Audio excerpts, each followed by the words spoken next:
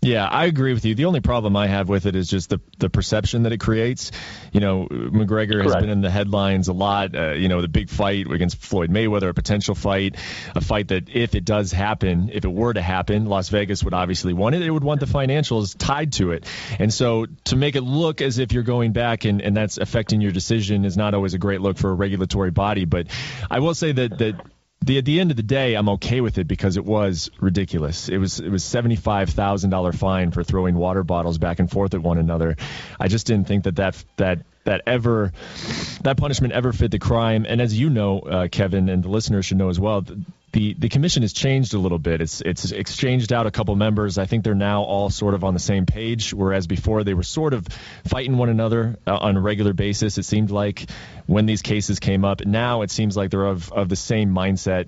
They're not out to try to really get these guys and punish them in a really, way that a public way.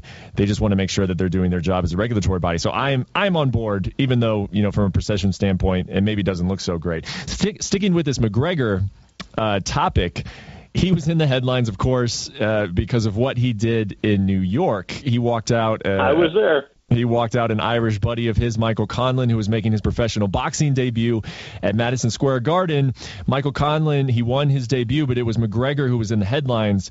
I'll just let you take this and run with it, Kevin. Talk to us about what happened that night.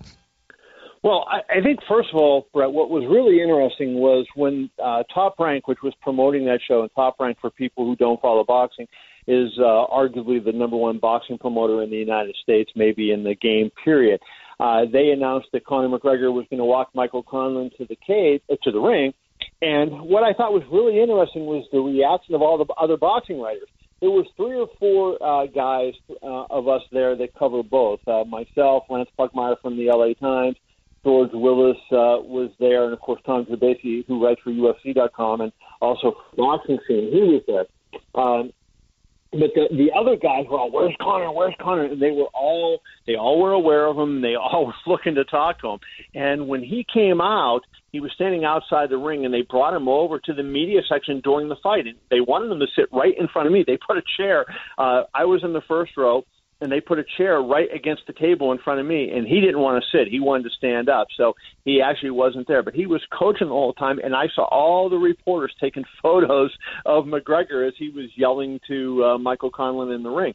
And then what happened afterwards, Bob Arum was down talking to a bunch of us. This was in the theater at the Garden. And just so people who don't know the venue know, it's like down in the basement of Madison Square Garden. It seats about 5,000.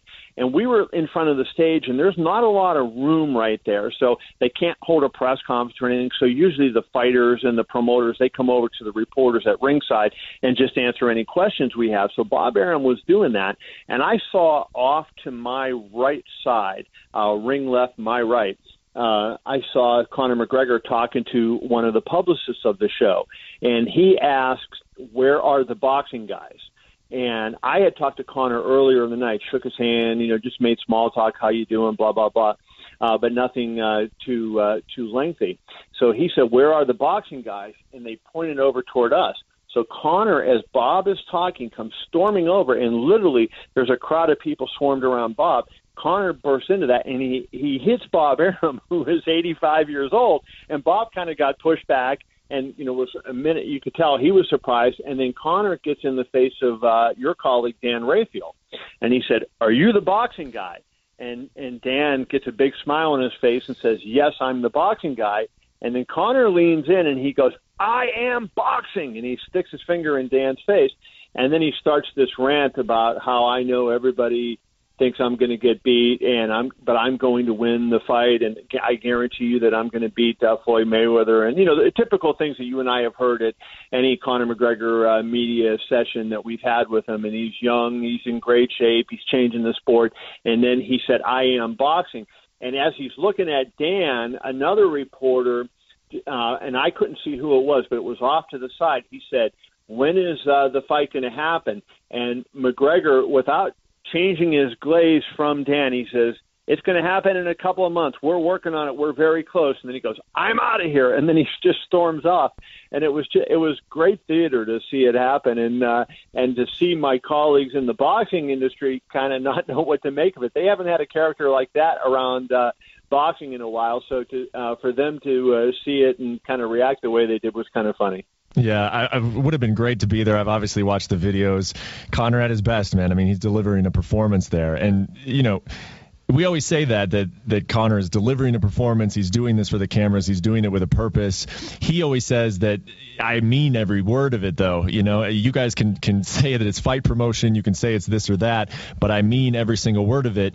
Do you believe that Conor McGregor thinks he's going to win this fight if it does happen? What do you think deep down, knowing Conor as you do, as we both do, been around the guy? Does he think he's going to win? Honestly. I think Conor is a smart guy, right? And I think he understands that the odds are against him, but that he has a chance.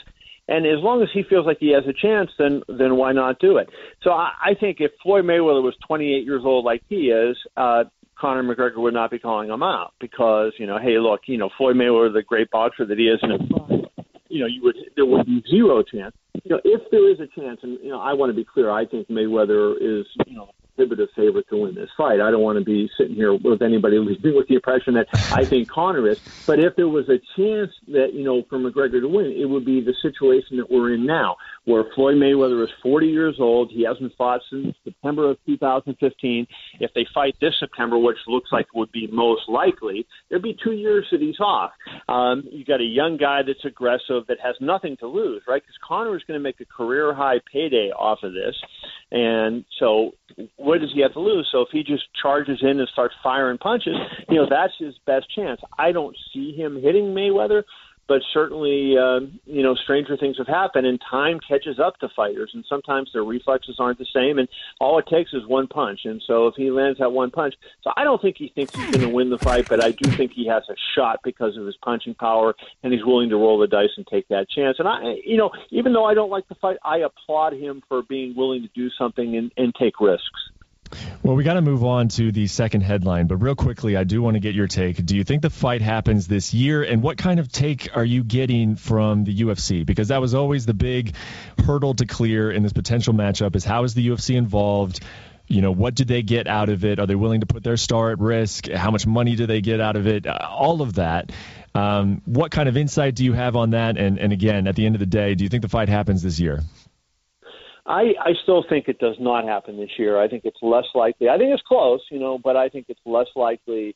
I've talked to people, high up people on both sides, and, there's a huge amount of hurdles. And to even get it in September, 6 months from now, that's going to be a lot of work, I think. So I would say this year, unlikely.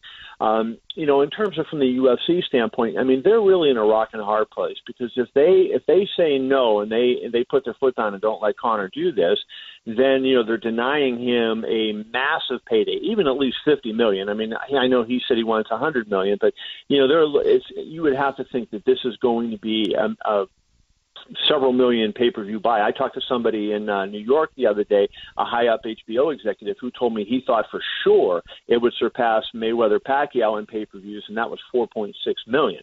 I'm not sure it does that much more. I think it probably is in the $3 million range, but you're talking McGregor would be making, 50, 60, 75 million, and Mayweather even more than that. How do you deny him that? So that's where the UFC has the problem. If they deny him, he may not want to fight for them again, and there would be a big rift there. So, but then Dana White knows, hey, if Mayweather beats him badly and it's a one-sided fight, what do they have left with Conor McGregor? So I think that, the UFC would prefer this have never come up, but I think they're going to go forward with it reluctantly because they have no real choice with Conor. Because if they lose him at a time when they have heavy debt service on their sale, their monthly debt service is staggering. They need to have those kind of big events that are going to bring in that kind of money. And if they not only lose this fight with Mayweather, but then they lose Conor because he just doesn't want to fight for them anymore, it's not a good situation for them. So I think that they're going to do the best they can to